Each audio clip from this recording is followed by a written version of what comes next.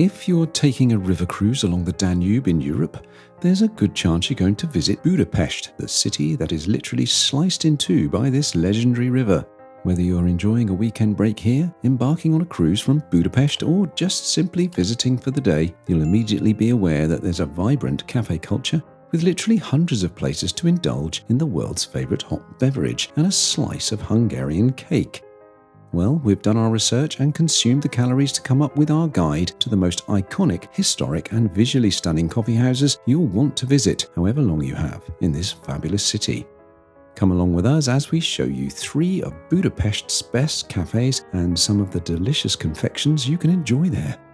Let's go!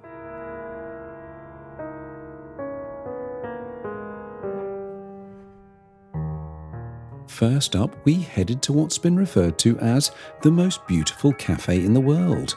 That's a hefty claim to have plastered all over your windows, so yes, the hype was real. It certainly didn't look it from the outside. In fact, the ornamental brass statues on its exterior of 14 sinister fawns created by Budapest's very own sculptor, Carole Senye, as symbols of sensuality and mockery, suggest this could be the most sinister cafe in the world. Fast forward 130 years to 2023, and the only slightly sinister thing we had to face was a lengthy queue to get in. But we really didn't have to wait long before we were shown to our table, whilst our jaws slackened at the sight before us. The cafe's interior exudes opulence and grandeur, with its stunning frescoes, crystal chandeliers, spiralling marble columns and ornate furnishings.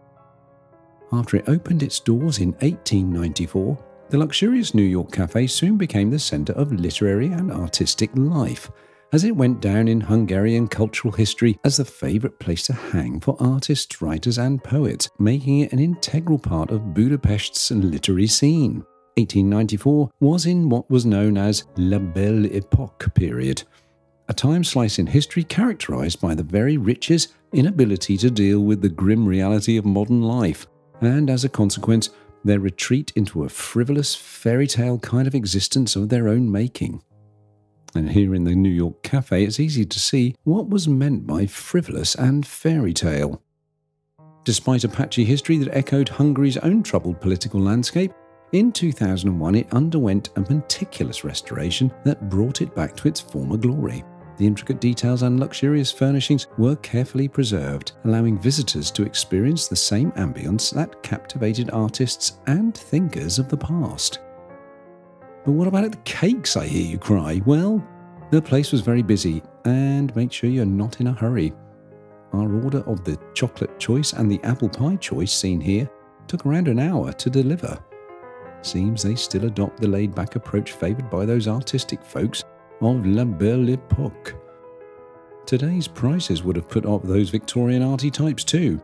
€46 for our order is a hefty sum, and we would have expected speedier service for that too. Still, the upkeep on this place, not to mention the musicians' daily compensation, must be pretty steep. There were no minimum wage laws in 1894, I'm sure. Okay, I'm being a bit silly, but today the cafe stands as a symbol of Budapest's cultural heritage and architectural beauty and is very much worth a visit, even if it is just to fill your Instagram with all those eye-popping details here. The most beautiful cafe in the world? Well, that could be down to personal taste, and I'll let you decide that one. Next up is another of Budapest's iconic buildings located in one of the city's richest areas.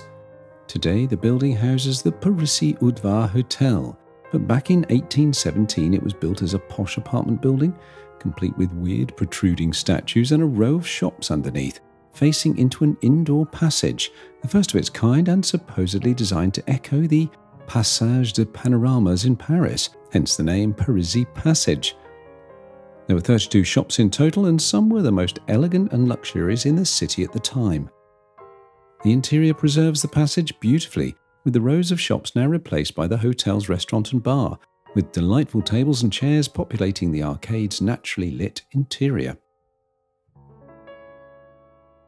The cafe is located at the end of the passage and first opened its doors in 1901 during the height of the Art Nouveau movement.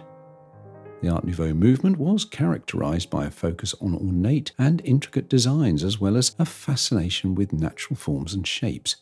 Cafe's location within the stunning Parisi Passage added to the elegance and charm of the establishment. The Parisi Passage Café quickly became a popular spot for Budapest's intellectual and artistic elite, and many notable artists, writers and musicians of the time frequented the café.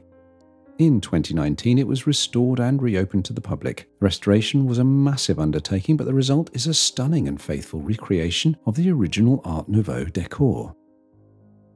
There are a variety of delectable-looking cakes on offer here, and we opted to share a rocher, a cricket ball-sized chocolate and nut confection that was utterly delicious.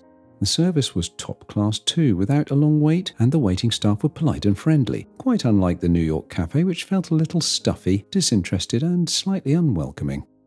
Please note though that this café is a lot smaller and quieter, but no less architecturally impressive.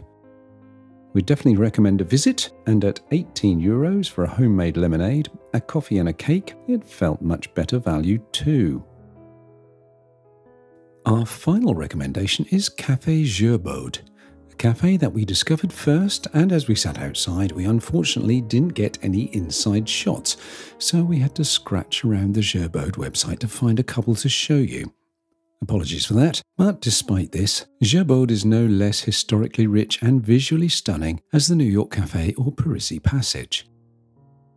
The Gerbeaud Café in Budapest holds a rich history that spans over 160 years, making it one of the city's iconic landmarks.